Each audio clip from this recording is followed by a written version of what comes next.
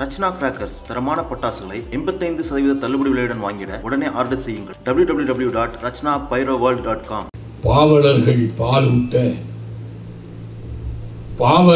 பாலூட்ட பாண்டி பழம்பதியில் காவலர்கள் தாளாட்ட கற்ற மனங்களெனும் தொட்டிலே அன்று துயின்று மிக வளர்ந்து பட்டு போல் நாவசைத்து பால் மழலை சொல்லி வந்த கட்டி தமிழே கவிதை புரிஞ்சுவையே எட்டு திக்கும் எழில் வளர்த்த பூமகளே தொட்டிலே கிடந்த என்னை தொல்காப்பியன் படுத்த கட்டிலே கிடக்கின்ற கனிமகளே கனி மணக்க பேசும் கற்றோர் அவையினிலே நடை பயில வந்திருக்கும் நாடுந்தன் இளைய மகன் உந்தன் பாதம் தொட்டு தொடங்குகிறேன் தூயவளே தமிழ் தாயே வாழியணி. நீதிபதி அவர்களே,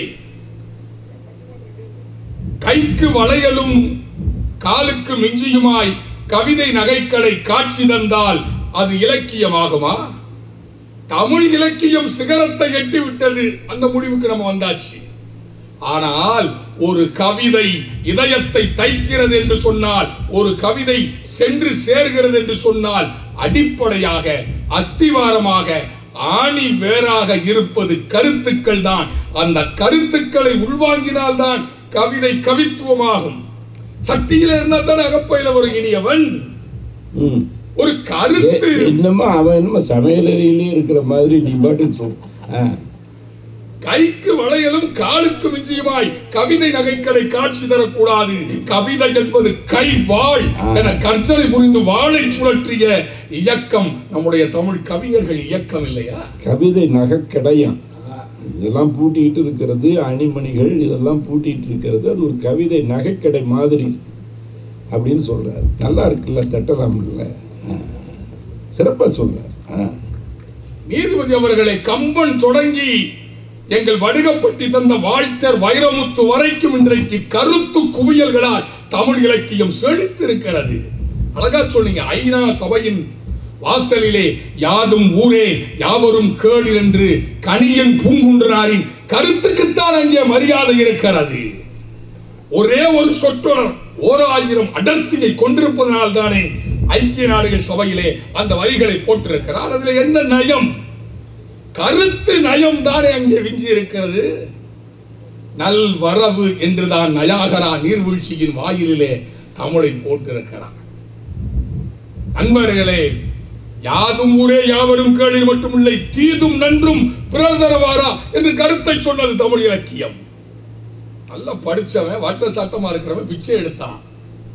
அப்ப எதிரில் இருந்தவர் பிச்சை போடுறவர் கேட்டாரு, அப்பா படிச்சவனா இருக்கிறிய, வட்ட சாட்டமா இருக்கிறிய, அவ்வை மூதாட்டி சொல்லி இருக்கிறா ஏற்பது இகழ்ச்சின்னு உனக்கு தெரியாதான்னு. அவன் சொன்னா, அதே அவ்வை தாங்க ஐயா, ஐயமிட்டு உண் அப்படின்னு சொல்லி இருக்கிறாங்க. கருத்துக்கு கருத்தை மோதுகிற காட்சி இங்க இருக்கிறதா இல்லையா? அறம் எனப்படுவது யாதன கேட்பின் இதுகள் மண்ணுயிர்க்கெல்லாம் உண்டையும் உடையும் உறையுளும். அறம்னா என்ன? இந்த உலகத்துல வாழுகிற எல்லா ஜீவராசிகளுக்கும் உண்ண உணவும் உடுத்த உடையும் இருக்க இருப்பிடமும் தருவதுதான் அறம் என்ற அறத்திற்கு கருத்து விளக்கம் சொன்ன தமிழ். அறம்னா என்ன? திருவள்ளுவர் வள்ளுவரிடத்திலே போய் கேட்கிறார்கள், அறம் என்பது என்ன? கருத்து குவியலை பாருங்கள் நண்பர்களே. வள்ளுவன் சொல்லுகிறான், திருவள்ளுவ பெருந்தகை, மனத்துக்கண் மாசு இளன் ஆதல் அறம். இது கவிதை இல்லையா? ஒரே ஒரு 7 சீர்களிலே உலகத்தை அளந்து காட்டுகிறானே, அது கருத்து குவியல் இல்லையா? ஒரு ராஜா அந்த நாட்டை தீர்மானிக்கிறான், அரசன் மன்னன் உயிர்த்தே வளர்த்தலை உலகம் என்று கருத்து குவியல். ராஜா சரியா வரி வாங்கணும், கருத்துல சொன்னா சங்கப்புலவன் யானை புக்க புலம் போல. ஒரு நிலத்துல போய் நீயா சாப்பிட்டுக்க உணவுன்னு சொல்லி யானைய அவிழ்த்து விட்டால் அந்த யானையினுடைய துதிக்கையின் வாயிலாக வாய்க்குள் செல்லுகிற உணவை விட அந்த யானையினுடைய காலால் மிதிபட்டு அழிகிற தானியங்கள் விளைச்சல்கள் அதிகம். அதுபோல அரசன் மக்கள் நிலை அறிந்து வரியை வாங்க வேண்டும் என்பதை சங்க புலவன் எடுத்து காட்டினான். அது என்ன நயம் இருக்கிறது? கருத்து நயம் தான் இருக்கிறது. யானை புக்க புலம் போல தானும் உண்ணான் உலகமும் கெடுமே என்று வரி வாங்குகிற கருத்தை சொன்னான். இன்னைக்கு இருக்கிற கவிஞர் கூட அழகா சொல்றாங்க, எழுதி வச்சிருக்கிறேன். பாரதி சொன்னார் இல்லையா, எட்டயபுரத்திலே இருந்து இருட்டை கிழிக்க வந்த அந்த நெருப்பு தீக்குச்சி பாரதி, உண்டாசு கட்டிய பட்டாசு, எட்டயபுரத்தின் இழைத்த தெருவொன்றில் அந்த பிஞ்சு சூரியனாய் பிறந்த பாரதி சொன்னான். காதுல சாமி சொல்லுதான், நாட்டு மக்கள் பிணியும் வறுமையும் நையப்பாடு என்ற ஒரு தெய்வம். காதுக்குள்ள சாமி சொல்லுதான், நாட்டு மக்கள் பிணியும் வறுமையும் நையப்பாடு என்று ஒரு தெய்வம் கூறும். கூட்டி மானுட சாதியை ஒன்றென கொண்டு பாட்டிலே அறம் கூட்டு என்று இன்னொரு தெய்வம் சொல்லும் என்று கருத்துக்களால் தானே அவன் புரட்சி செய்தான். அதனால் தான் பாடினான், மண் மீதுள்ள மக்கள், பறவைகள், விலங்குகள், பூச்சிகள், புல் பூண்டு மரங்கள் யாவும் என் வினையால் இடும்பை தீர்ந்து இன்பமுற்று அன்புடன் இணங்கி வாழ்ந்திடவே செய்தல் வேண்டும் தேவதேவா. காக்கை குருவி எங்கள் சாதி, நீல் கடலும் மலையும் எங்கள் கூட்டம், நோக்கும் திசையெல்லாம் நாமன்றி வேறில்லை, நோக்க நோக்க களியாட்டம் என்று பாரதி பாடியது கருத்து குவியல் இல்லையா? இதத்தான் முத்துக்குமார் அழகா சொன்னான். ஒரு புது கவிதையில சொன்னான், சோற்றுக்கு, நல்ல கவனிங்க, சோற்றுக்கு வரும் நாயிடம் யார் போய் சொல்வது வீடு மாற்றுகிறோம் என்பதை என்று ஒரு கவிதையிலே சொன்னான். திரும்ப சொல்லுங்க. சோற்றுக்கு வரும் நாயிடம் யார் சொல்வது வீடு மாற்றுவதை. வீட்டை காலி பண்ணிட்டு போறோம்னு நாக்கை தொங்க விட்டு கொண்டு அந்த நாய் இறைக்காக தேடுமே, வீடு காலி பண்ணிட்டு போறோமே, அந்த ஜீவராசியிடம் அக்கறை. அதே முத்துக்குமார் ஒரு கவிதையிலே சொன்னான். அங்கே கருத்து குவியலை பாருங்கள் நண்பர்களே.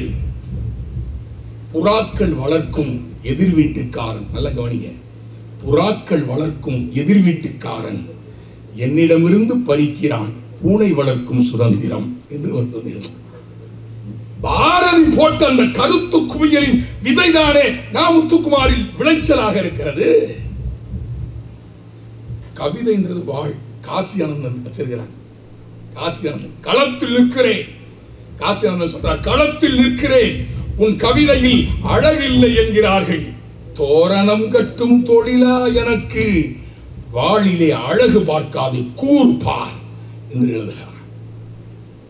வாளிலே பென்னிஸ் வைத்தியதன் ஸ்வார் என்று ஆங்கிலத்திலே சொல்லுவார்கள். ஒரு வாழ்முனையிலே அழகையா பார்ப்பார்கள், வாழ்முனை கூர்மையாக இருக்கிறதா என்று பார் என்று சொல்லுவார். எப்படி எழுதினான் புரட்சி கவிஞன், புதுவை தந்த புரட்சி குயில் பாரதி.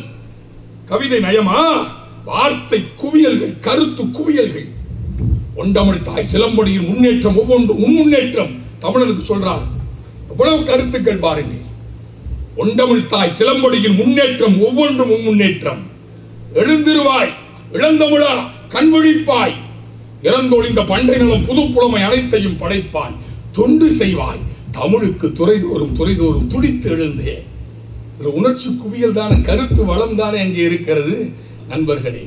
அறிவை விரிவு செய், பாரதிதாசன் சொல்றார், அறிவை விரிவு செய், அகண்டமாக்கு, விசால பார்வையால் விழுங்கு மக்களை, அணைந்து உன்னை சங்கமமாக்கு, மானுட சமுத்திரம் நான் என்று கூவு. அதெல்லாம் கருத்து குவியல் தான். ரெண்டே செய்தியை சொல்லிட்டு நான் காலத்தின் அருமை கருதி நிறைவு செய்யலாம் என ஆசைப்படுகிறேன்.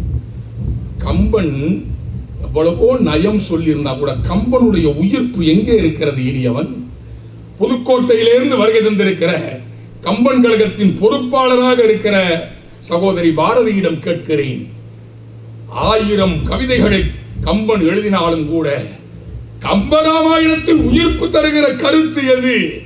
குகனொடும் ஐவரானோம் முன்பு, பின்பு குன்றுசூழ் மகனோடும் அறுவரானோம், எம் உழை அன்பின் வந்த அகனமர் காதல் ஐய நின்னோடும் எழுவரானோம் என்று அரக்கனையும் சகோதரனாய், குரங்கினத்தை சார்ந்தவனையும் சகோதரனாய், கங்கை இரு கரையுடையான் கணக்கிறந்த நாவாயான் என்று வேட்டுவர் குலத்திலே இருந்த குகனையும் சகோதரனாய் ஏற்றுக்கொள்ளுகிற அந்த செய்திதானே கம்பராமாயணத்தின் உயிர் நாடியாய் மானுடம் வென்றதம்மா என்று இருக்கிறது என்று சொன்னால் கருத்து குவியல் தான். அதனால் தான் ஒரு கவிஞன் சொன்னான், நான் இப்படி சொல்லி நிறைவு செய்கிறேன். இந்துவை எழுந்து வா என்றோ, கிறிஸ்தவனை கிளம்பி வா என்றோ, இஸ்லாமியனை திரண்டு வா என்றோ எழுப்பாதீர் முழக்கம், மனிதனை இணைந்து வா என இனியேனும் முழக்கம் எழுப்பி மானுடத்தை மகத்துவப்படுத்துங்கள். அவரவர் மதக்கொடிகள் அசையட்டும் அழகாய், வெறி எனும் நெருப்புக்கு விசிறியாய் அல்ல, களைத்தவர் வாழ்க்கைக்கு கலங்கரை விளக்கமாய் என்று சொன்னான். அதைத்தான் புதுக்கவிஞன் சொன்னான். பாபர் ஐயப்பன் வழிபாட்டு உறவை ராமர் பாபருக்கும் நீட்டித் தொலையுங்கள் என்று ஒரு கவிதையிலே ஒரு கவிஞன் சொன்னான் என்று சொன்னான். சபரிமலையிலே, எரிமேலியிலே, சரங்குத்தியிலே பாபரையும் ஐயப்பனையும் வழிபடுகிற போது மத வேற்றுமை இல்லை. அதைத்தான் சொன்னான் அந்த கவிஞன். அங்கே கருத்துதான் இருக்கிறது. நிலாவை பாடுகிறான் பாரதிதாசன். நீலவான் ஆடைக்குள் உடல் மறைத்து நிலவென்று காட்டுகின்றாய் ஒளிமுகத்தை, கோலம் முழுதும் காட்டிவிட்டால் காதல் கொள்ளையில் உலகம் சாகுமோ, வானச்சோலையிலே பூத்த தனி பூவோ. இதெல்லாம் வர்ணனை, இது கவிநயம். அங்கே கவிதை இல்லை, அங்கே பாரதிதாசன் தென்படவில்லை. கவிதையினுடைய நிறைவிலே கருத்து குவியலாய் ஒரு கருத்தை வைக்கிற போதுதான் அந்த கவிதை உயிர்ப்பு பெறுகிறது. நண்பர்களே, நாடை குளோர்மரத்தில் நிலவென்று காட்டுகிற ஒளிமுகத்தை, வானச்சோலையிலே பூத்த தனி பூவோ, இளவேணி சொக்கவள்ளி பார்க்குடமோ, அமுத ஊற்றோ, காலை வந்த செம்பருதி, கடலில் மூழ்கி கனல் மாறி குளிரடைந்த ஒளிப்புலம்போ, அங்கெல்லாம் கவிதை இல்லை. கடைசியிலே சொல்லுகிறான் அந்த புதுவை தந்த புரட்சி கவிஞன் பாரதிதாசன், அன்றாடம் உழைத்துழைத்து தினை துணையும் பயனின்றி பசித்த மக்கள் சிறிது கூழ் தேடுங்காள். காலையிலிருந்து சாயந்தரம் வரைக்கும் உழைச்சவன் கொஞ்சோண்டு கூழாவது கிடைக்குமான்னு தேடுகிற போது, பானையார வெண்சோறு காணும் இன்பம் கவிநிலவே உனை காணும் இன்பம் தானே என்று நிலாவை பாடுகிற கவித்துவம் இவர்களுக்கு தெரிகிறது.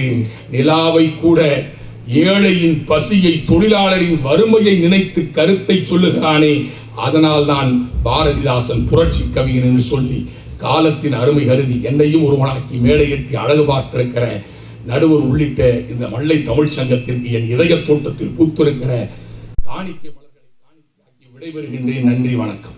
இமயம் தொடும் கருத்துக்கள் அதுதானே தமிழ் இலக்கியத்தை உலகத்தில் முந்தி வர செய்கிறது. ஏன்னா ஒவ்வொரு விளையாட்டுலையும் நாம் கண்கூடா பார்க்குறோம், எது முந்தி வருதோ அதுக்கு பரிசு. ஓட்டப்பந்தயம் சரி இல்லையா, இங்கேருந்து பந்து அங்கே போகணும், அங்கேருந்து பந்து இங்கே வரணும். நீங்கள் கால்பந்தாக இருந்தாலும் சரி தான், கைப்பந்தாக இருந்தாலும் சரி தான், முன்ன முன்ன முன்ன முன்ன போய்த்தான் எவன் வர்றானோ அவனுக்கு தான், முந்தி வரக்கூடியவனுக்கு தான் பரிசு. ஆனால் நம்ம நாட்டில் ஒரு விளையாட்டு கண்டுபிடிச்சிருக்கான், கயிறு இழுப்பு போட்டின்னு. எவ்வளோ வேகமாக பின்னுக்கு போகிறானோ அவனுக்கு தான் பரிசுன்னு வச்சுருக்கான். அவன் முந்தி முந்தி போகிறதுக்கு பரிசு வச்சாங்கன்னா இவன் எவ்வளவு வேகமாக பிந்தி போகிறானோ அவனுக்கு பரிசுன்னு வச்சிருக்கிறான். ஆனால் இங்கே நாம் கருத்துக்களால் தானே உயரமாக இருக்கக்கூடிய இமயத்தை அண்ணாந்து பார்க்கக்கூடிய அளவிலே தமிழை வியந்து பார்க்கிறார்கள் சொன்னால் இந்த கருத்துக்கள் தானே அப்படின்னு ரொம்ப கவலையோடு பேசினார். இருந்தாலும் கூட அவர் கவலையோடு பேசிய அந்த கண்ணீர் திவலைகளிலே கூட அந்த சூடு இருந்தது, சொரணை இருந்தது என்பதை நாம் கண்கூடாக பார்த்தோம். இன்னொரு தடவை விஜயகுமாருக்காக நீங்கள் கரவொலி எழுப்பலாம். ரொம்ப மகிழ்ச்சி இல்லையா, ரொம்ப மகிழ்ச்சி. இதுக்கு பதில் எவன் சொல்லுவான், இனி அவன் சொல்லுவான். இந்த பட்டிமன்றத்திலே நடுவிலே அமர்ந்திருக்கின்ற என்னுடைய தந்தைக்கு முதல் வணக்கத்தை தெரிவித்துக் கொள்கின்றேன். ஏனென்றால் எனக்கு இன்றைக்கும் ஞாபகம் இருக்கிறது, என்னுடைய திருமணத்திற்காக நீங்கள் தான் எனக்கு திருமணம் செய்து வைக்க வேண்டும் என்று சொன்னேன். நானும் என்னுடைய அண்ணனும் சென்று வாணியம்பாடியிலே ஐயாவுடைய வீட்டுக்கு போன போது அவர் சொன்ன வார்த்தை, நான் மக்காவிற்கு போக வேண்டும், ஹஜ்ஜுக்கு போக வேண்டும், அதனால் இந்த நேரத்தில் என்னால் வர முடியாது என்று சொன்னார். நான் சொன்னேன், மகனுக்கு திருமணம் செய்யாமல் அல்லாஹ் உங்களை ஒரு காலம் அனுமதிக்க மாட்டார், உங்களுக்கு விசா கிடைக்க போவதில்லை. பத்திரிகையிலே பேர் போடாதே என்று சொன்னார். நான் போடுவேன் என்று சொன்னேன். வர முடியாமல் போனால் வரவில்லை என்று சொல்லிவிட்டு அடுத்த நாள் வைத்துக் கொள்வோம், இதில் ஒன்றும் பிரச்சனை இல்லை. சரியாக என்னுடைய திருமணத்திற்கு வந்தார். நான் கிறிஸ்துவ மதத்தை சேர்ந்தவர், என்னுடைய மனைவி இந்து மதத்தை சேர்ந்தவர், ஐயா இஸ்லாம் மதத்தை சேர்ந்தவர். அங்கே மிகப்பெரிய ஒரு சொற்பொழிவை ஆற்றிவிட்டு போனார். முடித்து என்னுடைய திருமணத்திற்கு என்னுடைய திருமங்கலத்தை எடுத்துக் கொடுத்தார், பேசிவிட்டு போனார். போன பிறகு கொஞ்ச நேரத்தில் தொலைபேசியில் தொடர்பு சொன்னார், அல்லாஹ் என் பக்கம் தான் இத்தனை ஆண்டு காலம் இருக்கிறார் நினைத்தேன், இப்பொழுதுதான் தெரியுது அல்லாஹ் உன் பக்கம் இருக்கிறார், ஏனென்றால் இப்பொழுதுதான் எனக்கே விசா வந்திருக்கிறது. அந்த அல்லாவே சொன்னார், இவன் உன் மகன். ஏன்னா எனக்கு அப்பா கிடையாது, ஒரு அப்பன் ஸ்தானத்தில் இருந்து எனக்கு திருமணம் செய்து வைத்தார். இன்றைக்கு அவர் பேசிய பேச்சு இன்றைக்கும் ஞாபகம் இருக்கிறது. இந்த மேடையில திருமணத்துல நீங்கள் பார்த்தீங்கன்னு சொன்னால் திராட்சை கொடியிலிருந்து திராட்சை சுளையை எடுத்து பார்த்தீர்கள் என்று சொன்னால் அதில் மேலே ஒரு துளி நீர் வரும். அந்த நீர் எப்படி வந்தது என்று சொன்னால் திராட்சையுடைய விதை இதயத்துடைய வடிவம் போன்று இருக்கும். இந்த கூட்டு குடும்பத்திலிருந்து என்னை பிடித்து விட்டீர்களே பாவிகளே என்று அந்த இதயம் பிடித்த கண்ணீர் தான் அது என்று முதல் ராத்திரி நான் உட்கார்ந்து கொண்டிருக்கிறேன். மனைவி வருவதற்கு முன்னால் அங்கே திராட்சை கொத்து இருந்தது. முதல் ராத்திரிக்கு போன கணவன் மனைவி எதிர்பார்த்து கொண்டிருப்பான். உலக வரலாற்றிலேயே அப்துல் காதர் ஐயா சொன்ன வார்த்தை பொய்யோ இருக்குமோன்ற ஒரு நம்பிக்கையில் ஒவ்வொரு விதையாக ஒரு திராட்சையாக பித்து பித்து பார்த்து கொண்டிருந்த ஒரு அப்பாவி கணவனாக இன்று நின்று கொண்டிருக்கின்றேன். மேடையில் இருக்கின்ற அறிஞர் பெருமக்கள் முன்னால் மிகப்பெரிய திருமண வாசல்லே ஒரு ஏழை சிறுவன் இருப்பான். நாமும் உள்ளே போகலாமா, நமக்கும் சோறு கிடைக்குமா? நான் தமிழ் படித்தவன் இல்லை, எனக்கும் தமிழ் துறைக்கும் சம்பந்தம் இல்லை, நான் பொறியாளர். அவர் வந்ததிலிருந்து ரத்தம், சதை, கத்தி, கூர், குத்து, கவிதை அப்படி இருக்காது. முதலாக காதலுடைய சுண்டுவர்களை தொடுகின்ற ஒரு ஆண்மகனுக்கு அந்த எண்ணம் இருக்கிறது அல்லவா? லேசா பட்டும் படாமல் தொட்டும் தொடாமல் ஒரு தொடர்பு வரும். அது சுண்டுறதுனாலதான் சுண்டு வரதுன்னு வச்சிருக்கான். அந்த தீண்டலில் இருக்கின்ற ஒரு ஸ்பரிசம் இருக்கிறது தான். அதுதான் கருத்துக்களை விட கற்பனை வளம் இருக்கிறது அல்லவா? எங்களுடைய கவிதையினுடைய வளம் என்பது ஒரு காதலியை காதலன் தீண்டுவது போன்று இருக்கும். முருகன் வந்து நிற்கிறான், அவ்வையிடம் கேட்கின்றான், முருகா அவ்வையே உலகத்திலே பெரியது எது? உடனே அவ்வை சொன்னால், உலகத்திலே பெரியது உலகம் தான் பெரியது, புவனம் பெரியது. முருகன் சொன்ன பூமி உலகம் பெருசா அப்படிலாம் சொல்ல முடியாது, அது நான்முகன் படைப்பு. அப்போ நான்முகன் தான் பெரியவரா? இல்லை. அவன் மேகத்திலிருந்து பிறந்தவன், அப்போ மேகம் பெரியதா? இல்லை. அது கடலில் இருந்து வந்தது, அப்போ கடல் பெரியதா? அப்படிலாம் சொல்ல முடியாது. அந்த கடல் என்பது அகத்தியனுடைய ஒரு கைப்பிடி அப்படின்னார். அப்போ அகத்தியன் பெரிய, அப்படிலாம் சொல்ல முடியாது. அவனே கலசத்திற்கு பிறந்தவன், அப்ப கலசம் பெரிதான? இல்ல, அது ஆதிசேஷனுடைய ஒரு தலையுடைய பாரம், அவ்வளவுதான். அப்போ ஆதிசேஷன் பெரியவனான்னு சொன்னா அப்படிலாம் கிடையாது. உங்க அம்மா உமையவள் இருக்கால, உமையவளுடைய சிறு விரல் மோதிரம் தான் அந்த ஆதிசேஷனுடைய பாம்பு இருக்குல்ல, அந்த பாம்பு வந்து அவ்வளவுதான். முருகன் சந்தோஷப்பட்டு சொன்னான், எங்க அம்மா தான் பெரியவங்களா அப்படின்னா. உங்க அம்மா தான் பெரியவங்களா சொல்ல முடியாது. உங்க அம்மா உங்க அப்பா இருக்காருல பரமசிவன், அவள் பாதியில உங்க அம்மா அப்படின்னா. அப்ப எங்க அப்பா தான் பெரியவரா? அப்படிலாம் கிடையாது. உங்க அப்பா பெரியவன் கிடையாது. உங்க அப்பா யாருக்குள்ள அடிமைன்னா நல்ல தொண்டர்களுக்குள்ள அடங்கி போறவனாடா இறைவன் சொன்ன. நண்பர்களே, அவ்வை சொல்கின்றார், பெரிது கேட்பின் வேலோய் பெரிது பெரிது போடம் பெரிது போடம் நான்முகன் படைப்பு நான்முகனும் கரியமாளுக்கு குந்தியில் வந்தோம், கரியமாளோ அலைகள் துயின்றோம். இப்படியே சொல்லிக்கொண்டே என்னுடைய கற்பனை. இந்த கற்பனை எங்கே போய் நிற்கிறது என்றால் நண்பர்களே, உண்மையிலேயே இந்த கற்பனையுடைய பலம் எங்கே இருக்கிறது சொன்னால், கடவுள் மனிதனை ஏற்றுக்கொள்கிறானா? ஒரு நாள் மக்கா நகரத்திலே தொழுகை முடித்து விட்ட நேரம் கழித்து ஒரு தொண்டன் வருகிறார், ஒருவன் போய் வணங்குவதற்காக வருகிறார். வாசல்லே நபிகள் பெருமகனார் உட்கார்ந்து கொண்டிருக்கிறார். முடிச்சுட்டு வெளியே வந்துட்டார். ஓடி வந்தவன் சொல்கிறான், காலம் தாழ்த்தி வந்து விட்டேன், தொழுகை நேரம் முடிந்து விட்டது. அவர் கேட்கிறார், ஏன் தொழுகை நேரம் முடித்து வருகிறாய், ஏன் உனக்கு என்ன வேலை இருக்குது? இல்லை இல்லை, நான் வருகின்ற பொழுது ஒரு பக்கத்து வீட்டில் இருக்கின்ற ஒரு யூதருடைய வீடு பற்றி எரிந்தது, அதை நான் அணைத்து விட்டு வந்தேன், அதனால் காலதாமதமாகி விட்டது, நான் என்ன பிரயத்தனம் செய்ய வேண்டும் என்று கேட்ட பொழுது நபிகள் பெருமானார் சொன்ன வார்த்தை, உன்னுடைய தொழுகையை அல்லாஹ் என்றைக்கோ ஏற்றுவிட்டான், ஏனென்றால் அடுத்தவனை காப்பாற்றக்கூடிய எண்ணம் இருக்குது, அதுவே பெரிய தொழுகை என்று சொன்னார். அப்போ யார் தொண்டன் என்று சொன்னால், தொண்டனுடைய பேச்சை கடவுள் கேட்பானா என்று சொன்னால், நம்ம மண்ணிலே பிறந்த திருமழிசை ஆழ்வார் சொல்கிறார், அவருடைய தொண்டனை, அவருடைய சீடனை மன்னன் சொல்கிறார், என்னையோட புகழ்ந்து பாடு, நானும் சின்ன பையனா ஆகணும்னு ஆசைப்பட போது அவன் முடியாதுன்னு சொல்றான். அப்ப நாடு கடத்துறான். நாடு கடத்தும் பொழுது நேரா வந்து சொல்றான். யோசித்து பாருங்கள், ஒரு மாணவனை ஒரு மன்னன் நாடு கடத்துக்கிறான், ஆசிரியர் கோபப்படுகிறார். ஆசிரியர் சொன்னால் மாணவன் இல்லாத இடத்தில் நான் இருக்க வேண்டாம் என்று ஆசிரியரும் கிளம்புகிறார். போன ஆசிரியர் சும்மா போல, அங்க படுத்துக் கொண்டிருந்த பெருமாளையும் சேர்த்து கொண்டு போனார். என்னன்னு சொன்னா போனார்னா, கணிகண்ணன் போகின்றான், என்னுடைய சிஷிய பிள்ளை இருக்கால, அவன் போகின்றான். காமரு பூக்கச்சி மணிவண்ணா நீ கிடைக்க வேண்டாம், படுத்து கிடக்காத. பெருமாள் ஏது கேட்கிறார், என்ன பண்றது? துடி உடைய சென்னா புலவன் செப்புகின்றேன், நீ உன் பை நாக பாம்பை சுருட்டிக்கொள். பெருமாள் பாம்பை சுட்டிட்டு அக்கல்ல வச்சுட்டு கிளம்பிட்டாரியா.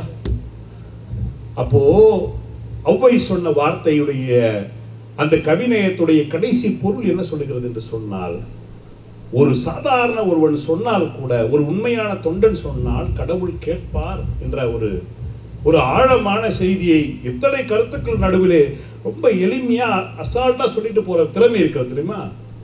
நீங்க இன்னும் பாருங்க, நான் இன்னொரு விஷயம் சொல்றேன். காந்தியுடைய மகன் நீதிமன்றத்துக்கு வருகிறார், ஹரிலால் காந்தி. வழக்கு என்ன? மதுவே குடிக்க மாட்டேன்னு சொன்ன காந்தியுடைய மகன் மது விற்பனை செய்தா வழக்கு. நீதிமன்றத்துக்கு வந்த உடனே நீதியரசர் கேட்கிறார், உன் பேர் என்ன? ஹரிலால் காந்தி. உன் அப்பா பேர் என்ன?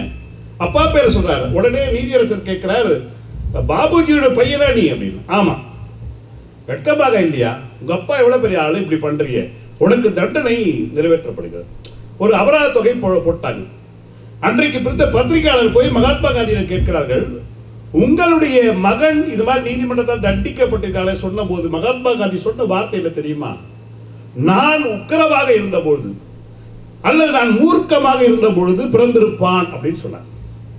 இதை பட்டினத்தடிகள் எவ்வளவு கவிநயத்தோடு சொல்லுகிறாரு. என்ன சொன்னார்னா, ஒரு மட மாதும் ஒருவனுமாகி இன்ப சுகந்தரும் அன்பு பொருந்தி உணர்வு கலந்து ஒழுகிய விந்து ஊறு சுரோதின் மீது கலந்து படியிட பாதி சிறுதுணி மாது பண்டியில் வந்து பூத்து திரண்டுன்றார்.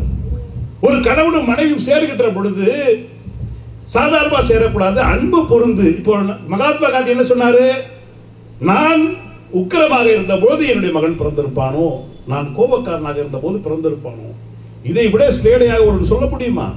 அவர் ஆரம்பத்திலேயே சொல்லியிருந்தார், கம்பராமாயணம் கம்பராமாயணம். நான் கேட்கின்றேன் நண்பர்களே, லக்ஷ்மணன் தூங்கிக் கொண்டிருக்கின்றான், கந்தர்வ பெண் வருகிறாள். வந்த கந்தர்வ பெண் லக்ஷ்மணன் மீது ஆசைப்படுகிறான். அவன் தூங்கிட்டு இருக்கான். வீட்டுல கழகத்தை உண்டு பண்ணணும்னு சொல்லிட்டு அவன் படுக்கைக்கு பக்கத்திலே கொஞ்சம் வளையல்கள்லாம் தூவி விட்டுட்டு மலர்கள் எல்லாம் சிதற விட்டுட்டு போயிட்டான். சிதற விட்டுட்டு போன பிறகு காலையில் எழுந்து வந்து அன்னிக்காரி பார்க்கறான். கூப்பிட்டு அன்னக்காரனை காட்டுறா, தம்பி தூங்கிட்டு இருக்கா, பக்கத்துல வர வளையெல்லாம் உடஞ்சி கிடக்குது, பூவெல்லாம் சிதறி கிடக்குது. இவன் என்னவோ பேச்சுலர் கீச்சலர் தெரியா, அவன் ராத்திரி என்ன பண்ணியிருக்கான் பாரு. ஒரு நல்ல அண்ணங்காரன் என்ன பண்ணோம், சரி விடு வயசு பையன், ஏதோ தெரியாம தப்புன்ட்டான். இல்ல நடந்திருக்காது, இது ரெண்டு தான் சொல்லியிருக்கணும். இவர் பெரிய சயின்டிஸ்ட் மாதிரி, இந்த வடிவேல் சொல்லுவாங்க இல்லையா, யாரா கொட்டினது எல்லாரும் லைனா நிக்க வச்சு கொட்டி பார்ப்போன்ற மாதிரி ராமன் பண்ண வேலை என்ன தெரியுங்களா? அங்க இருந்த முழு வலையெல்லாம் எடுத்து அங்க இருந்த பெண்கள்லாம் கூப்பிட்டு மாட்டியிருக்காரு. மாட்டத்தோட சரி, கடைசியாக எந்த வலையிலும் எந்த பெண்ணுக்கு பொருந்தல, திரும்பி மனைவியை பார்த்திருக்காரு. யாரு? தாம் மனைவிய. சீதையை கூப்பிட்டு மாட்டியிருக்காரு, வலையில் உள்ள போயிடுச்சு. சீதை அன்றைக்கும் தீ குளிக்க முயன்றார். இறுதியாக தீ குளிக்க முயன்ற பொழுது தீ குளித்தாள் இல்லையா, தீ குளிக்க முயன்றால இன்றைக்கு புது கவிஞன் எழுதுகிறான், சீதை தீ குளித்தது தன்னுடைய கற்பை நிலைநிறுத்த அல்ல, ராவனுடைய கற்பை இந்த உலகத்திற்கு வெளிக்காட்ட சீதை தீ குளித்தாள் சொல்ற. நீங்க யோசிச்சு பாருங்க, இவங்க சொல்றாங்க இல்லையா, நாங்கள் கருத்துக்கள் இருக்கு. நான் உனக்கு கேட்கிறேன், திரௌபதி அந்த சபையில திரௌபதியை கூப்பிட்டு வராங்க, ஒரு பெண்ணை கூப்பிட்டு வராங்க. ஒரு சமூகம், நல்ல சமூகம் என்று சொன்னால் உலகத்திலே வளர்ந்த நாடுகள் என்று சொல்லக்கூடிய நாடுகள் எல்லாத்திலும் ஆசிரியருடைய எண்ணிக்கை அதிகமாக இருப்பாங்க. எந்த நாடு ஆசிரியர்களை மதிக்கிறதோ அந்த நாடு உயர்ந்த நாடுகளாக இருக்கிறது.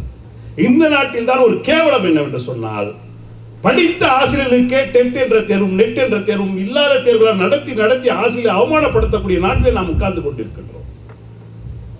ஆனால் எனக்கு வருத்தம் என்னவென்று சொன்னால், திரௌபதியை அவைக்கு கொண்டு வந்த பொழுது துரோணாச்சாரியார் இருக்கிறார், கிருபாச்சாரியார் இருக்கிறார், பீஷ்மாச்சாரியார் இருக்கிறார், 3 ஆசிரியர்கள் இருக்கின்ற பொழுது நீங்கள் கற்றுக் கொடுத்த மாணவன் ஒரு பெண்ணை துகுடி இருக்கிறார் என்று சொன்னால், ஆசிரியர்கள் சரியில்லாத போது சமூகமும் சரியில்லாமல் போய்விடும். யாருமே வருத்த சொல்லி நீங்க இந்த கருத்தை எங்க போய் சொல்ல போறீங்க? எதுக்கு சொல்றீங்க?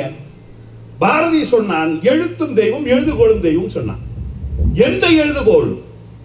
இங்கு பேனாவா, ரீஃபில் பேனாவா, இல்ல டிக்கெட் அடிக்கும் அந்த பேனாவா, இல்ல எந்த எழுத்து தெய்வம்? கவிதை நயம் எங்கே இருக்கிறது தெரியுமா? எந்த எழுத்து தெய்வம் என்று சொன்னால் நாம் எல்லாம் கடவுளால் பிறந்தவர் என்று நம்புகிறோம் இல்லையா? ஆனால் நாம் பிறந்த பொழுது முதலாக ஒளித்த ஒளி இருக்கிறதா? ஆ என்ற ஒளி இருக்குல்ல, அந்த ஒளியை பாரதி சொல்கிறான் எழுத்து தெய்வம். ஆ என்ற ஒளி. எழுதுகோள் எந்த எழுதுகோளாக இருக்கும் என்று நான் யோசித்து பார்க்கிறேன். முன்னெல்லாம் என்ன பண்ணுவோம்னா கையில நெல்லுல வச்சு முதல்ல போய் ஆள்காட்டி விரல்ல எழுதும். இந்த ஆள்காட்டி விரல்ல ஏன் எழுதுறோம்னா இந்த விரல் தான் தாயின் விரலாக இருந்து இந்த விரல் தான் சொன்னது நான் தான் உங்க அம்மா. எந்த தாய் என்னை பெற்றெடுத்த தாயை காட்டிய எழுதுகோள் இது. இவன் தான் உங்க அப்பன், இதான் சொல்லுச்சு. இவர் தான் ஆசிரியர், இவர் தான் உன்னுடைய குருநாதர். இப்போது நான் எண்ணி பார்க்கின்றேன், பாரதி சொன்னது எழுதுகோள் தெய்வம் என்றது சொன்ன வார்த்தை எந்த எழுதக்கூடிய பேனா இல்லை, ஆள்காட்டி விரலாக இருக்குமோ என்று எனக்கு என்ன தோணுகிறது நண்பர்களே. இன்றைக்கு நான் ஒரு செய்தியை சொல்லுகின்றேன். அவ்வை சொன்னால் அறம் செய்ய விரும்பு. இஸ்லாமியர்கள் 30 நாள் நோன்பு இருப்பாங்க. இன்றைக்கு திருக்குரான் கொடுத்திருக்கான். நான் பல முறை திருக்குரான் படித்துக் கொண்டே இருக்கிறேன். இதுல ஒரு வார்த்தை இருக்கிறது, தர்மம் என்பது என்ன என்று சொன்னால் நீங்கள் விரும்புகின்ற பொருளிலிருந்து தர்மம் தர வேண்டும். நம்ம என்ன பண்றோம், யாராவது காசு கேட்ட உடனே நம்ம என்ன பண்றோம், பார்த்து 5 ரூபாய் 50 காசு 4 அதுல செல்லாத 4 இது இல்லை. நீங்கள் எதை விரும்புகிறீர்களோ அதை தான் கொடுக்க வேண்டும் என்று இஸ்லாம் சொல்லுகிறது. ஆனால் இந்த இஸ்லாத்துக்கு எதை யார் கற்றுக் கொடுத்தால் என்று சொன்னால் தமிழிடம் கற்றுக் கொடுத்தது. ஏன் என்று சொன்னால் தமிழினத்திற்கு ஈ என்ற வார்த்தைக்குல ஈகை, இந்த ஈ என்ற வார்த்தைக்கு தர்மம் என்று பொருள். இந்த எழுத்து நல்லா ஒத்து பாருங்க. ஈ இப்படி எழுதி இருப்பாங்க, 2 புள்ளி இருப்பாங்க, உள்ளே ஒரு புள்ளி வெளியே ஒரு புள்ளி இருக்கிறது. என்ன சொல்லுகிறான் தமிழன் சொல்லுகிறான்னா, உன்னிடம் இருக்கின்ற ஒன்றை எடுத்துக் கொடு, அதற்கு பேர் ஈகை என்று சொன்னார்கள். உலகத்திலே எல்லா இஸ்லாமியர்களும் ரமலான் மாதம் என்று சொல்லுகின்ற பொழுது தமிழ்நாட்டில் இருக்கின்ற இஸ்லாமியர்கள் மட்டும்தான் அது ஈகை பெருநாள் என்று சொல்லுகிறார்கள். நான் நினைத்து பார்க்கின்றேன், அவ்வை அறம் செய்ய விரும்பி என்று சொன்ன அவ்வை அடுத்த வார்த்தை ஆறுவது சினம் என்று ஏன் போட வேண்டும்? ஏன் ஆர்வத்தை வணங்கு என்று போட்டிருக்கலாமே? ஏன் என்று சொன்னால் அறம் செய்தால் விமர்சனத்துக்கு உள்ளாக்கப்படுவாய். நீங்க ஒரு தர்மம் செஞ்சு பாருங்களேன். நாளைக்கே இங்க பக்கத்துல இருக்க கோயிலுக்கு போயிட்டு ஒரு 100 பேருக்கு சோறு போடுங்க, 10 பேருக்கு சோறு போடுங்க, உங்களை 10,000 பேர் கிண்டல் பண்ணுவான். என்ன பாவம் பண்ணானோ, போன ஜென்மத்து சாவுமோ, இல்லைன்னா அவங்க அப்பங்கார ஏதாவது பண்ணானோ, இல்ல இவன் என்ன பண்ணாலோ, இதெல்லாம் விமர்சனங்களையும் தாங்கக்கூடிய சக்தி உடைக்க வேண்டும் என்ற காரணத்தினால் அவை சொன்னால் அறம் செய்ய விரும்ப வேண்டும் என்றால் ஆறுவது சினம். அன்பிற்குரியவர்களே, இந்த நாட்டிலே நீங்கள் வாழுகின்ற வரை ஒவ்வொரு விஷயத்தையும் ரசிக்க வேண்டும். நான் இக்காலத்தில் ஒன்றே ஒன்று சொல்லி நிறைவு செய்கின்றேன். திரை இலக்கியத்திலே எத்தனையோ கவிஞர்கள் சொன்னார். கண்ணதாசன் முதற்கொண்டு கவி பேரரசு வைரமுத்து வரை எனக்கு மிகவும் பிடித்த கவிஞர் ஒரு கவிஞர் இருக்கிறார். கண்ணதாசன் இல்லை, வாலி இல்லை, வைரமுத்து கூட இல்லை, டி ராஜேந்தர். நமக்கெல்லாம் அவரை பார்த்தால் கோமாளி போன்றதோடு நிறைய முடி வச்சு அப்படி ஆடிட்டு இருப்பார். இல்லை, இந்த மனிதன் ஒரு பாட்டு எழுதினான். இது குழந்தை பாடும் தாலாட்டு, இது இரவு நேர பூபாலம், இது மேற்கில் தோன்றும் உதயம், இது நதி இல்லாத ஓடம். நீங்க யோசிச்சு பாருங்க, குழந்தை தாலாட்டு பாடுமா? குழந்தைக்கு நாம் தான் தாலாட்டு. இது இரவு நேர பூபாலம், பூபாலம் என்பது காலை, இரவில் எப்படி வரும்? இது மேற்கில் தோன்றும் உதயம், இது நதி இல்லாத ஓடம். ஒரு பெண்ணை வீட்டுல பிடிச்சி வச்சுட்டாங்க, லவ் பண்ற பெண்ணை வீட்டுல பிடிச்சி வச்சுட்டாங்க. ரொம்ப சின்ன காரியம் தான். ஏதாச்சும் நல்லா காணும், வீட்டுல அப்பா அம்மா பிடிச்சி வச்சுட்டாங்க. இதை சொல்லணும் ஒரு கவிஞன். கவிதை நயம் பாருங்க. திருக்கோவில் வாசலது திறக்கவில்லை, திருக்கோவில் பூசியது நடக்கவில்லை, தேவதையை காண்பதற்கு வழியும் இல்லை, தென்மொழியை கேட்பதற்கு வழியும் இல்லை, நிலவினில் மேகம் யார் வானில் மறைக்க, அவளினலி யாரோ வீட்டில் தடுக்க, அவளை வீட்டில் தடுத்தாங்க. இவ்வளவுதான் மேட்ரு. இவ்வளவு கவிதைகளை சொல்ல முடியுமா? நான் ஒன்றை சொல்லுகின்றேன். சமீபத்தில் நடந்த செய்தி, ஒரு ஒரு முருகர் படம், திருத்தணி மலை மீது அந்த பாட்டு ஒரு வரும். திருப்பரங்குன்றத்தில் நீ சிரித்தால் முருகா திருத்தணி மலை மீது எதிரொலிக்கும். நாங்க எங்க வீட்டு பக்கத்துல ஒரு கோயில் இருக்கு, பக்கத்திலே பார்க் இருக்கு. இந்த பூங்கால உட்கார்ந்து கொண்டு இருக்கிற இந்த பாட்டு கேட்குது, பக்கத்துல உட்கார்ந்து உண்மை உண்மை உண்மை என்ன உண்மை? திருப்பரங்குன்றத்தில் நீ சிரித்தால் முருகா திருத்தணி மலை மீது எதிரொலிக்கும் உண்மைன்றாரு. நமக்கு ஒரு ஆச்சரியம், ஒரு இது வந்துச்சு, என்ன உண்மை? உண்மைப்பா, உண்மை, அவ்வளவு உண்மை அப்படின்னா. நான் கேட்டேன், அவ்வளவு சத்தமா முருகன் சிரிச்சார்? அதெல்லாம் இல்ல, உண்மை, உனக்கு தெரியாது. என்ன விஷயம் அவர் சொல்றாரு, திருப்பரங்குன்றத்துல யார் இருக்காங்க அப்படின்னாரு. திருப்பரங்குன்றத்துல முருகன் தான் இருக்காரு, கூட யார் யார் இருக்காங்க அப்படின்னாரு. கூட முத சம்சாரம் தேவானி இருக்காங்க. திருத்தணியில் யார் இருக்காங்க அப்படின்னாங்க, வள்ளியோட இருக்காங்க, ரெண்டாவது பிள்ளையோட. புரியுதா? முருகர் அங்க போயிட்டு முத சம்சாரத்தை சிரிச்சு பேசினார்னா அதோட எதிரொலிப்பு எங்க? இங்க கிடைக்கும். இவர் தெரியாம திருத்தணிக்கு வந்துட்டாரு வச்சு கேட்பாங்க, என்ன மதுரையில் ஒரே சிரிப்பாம முருகர் ஆடிப்பட இல்லம்மா, சும்மா ஊரே சொல்லிச்ச மதுரையில் இருக்கிற பெரியமாலாம் சொன்னாங்களே. இந்த சிக்கல் வந்து அவர் அப்புறம் தெரியும், அவருக்கு ரெண்டு பொண்டாட்டி. அவர் இந்த பாதிச்சதுனால ஒரு கவிஞன் எங்கே போய் தொடுக்கிறான்னு பாருங்க. வாழ்வியலோடு வாழக்கூடிய ஒரு கவித்துவம் இருக்கிறது அல்லவா? நான் சொல்லுகிறேன், நீங்கள் சொல்லுகின்ற எல்லாமே ரொம்ப பாரமாவே இருக்கிறது. ஒன்றை சொல்லி நான் நிறைவு செய்கின்ற நண்பர்களே, கண்ணகி மதுரை இருக்க போறான். ரொம்ப சிம்பிளான விஷயம். கண்ணகி கோவப்படுறான். இங்க படிச்சவர் இருக்கானோ, மன்னன் இருக்கானோ, பெண்கள் இருக்கார்களோ, பத்திரி பெண்டீரும் உண்டோ, உண்டுகொள் உண்டுகொள், சான்றோரும் உண்டுகொள், தெய்வமும் உண்டுகொள். தெய்வம் இல்லை, பத்திரி பெண்கள் இல்லை, படிச்சவடி இல்லை, முடிவுபட்டா கொளுத்து, கொளுத்தது முடிவுபட்டா கொளுத்திடணும். அதுக்கப்புறம் அந்த அம்மா கிட்ட வந்து கேட்கிறான், யாரு?